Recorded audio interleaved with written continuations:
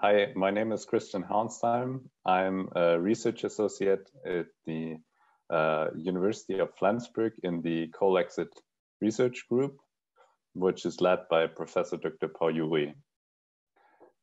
Coal has traditionally played a quite important role in power production in Germany, as providing more than 50% in the past century.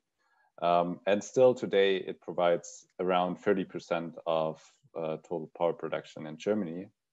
Furthermore, of course, it provided a large share or many jobs in the energy sector, which has significantly declined from more than a couple 100,000 to around 20,000 direct jobs in the coal sector today. So as resistance to coal phase out has been high, as coal was seen to provide cheap and reliable energy and at the same time economic wealth for coal regions and beyond. In 2018, the national government decided to implement a stakeholder and expert commission that was tasked to provide recommendations for a phase out of coal in Germany, and at the same time also providing recommendations on measures for structural change and economic development in the affected regions, and of course employment for these regions.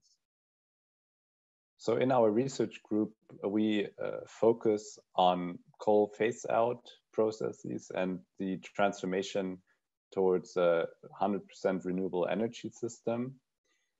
We look, of course, at techno-economic aspects, but also at socioeconomic aspects and how to provide political tools, etc., that might enable such a transition process that are not only timely, but also just for the affected people, which is again important to gain the support and for successful transformation processes. In the beginning of the year 2019, the Commission concluded with a recommendation for a coal phase out in Germany by the latest by 2038, which was celebrated as a first step and compromise towards a phase out of coal by many. However, on the other hand, of course, it's criticized for being way too late for a wealthy country like Germany. So, and not only by critics, but also politics know that to achieve national and global climate targets, a phase out in Germany needs to be faster. Right now, there might be the chance for Green Party involvement in the next government. And of course, they have as one of their main targets to also have an early phase out of coal, which might lead to an earlier phase out, maybe not a new date of the phase out or official end date of the phase out, but just due to market and economic effects, coal might be phased out sooner.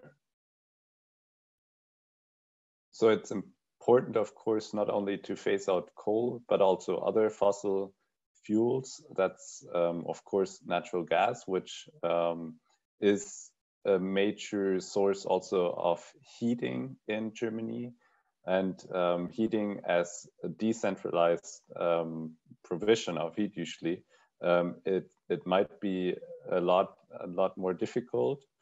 And at the same time, of course, there's a need to build out renewables, because without substituting fossil fuels with renewables, it will be very difficult to also convince industry and other players to support this process.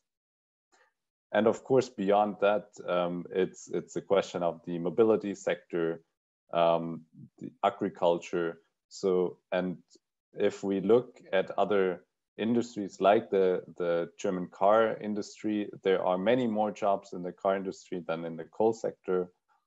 So we hope that some of our insights on these current transformation processes might also help to spur further transformation processes for just and timely transition towards more sustainable economic and general system.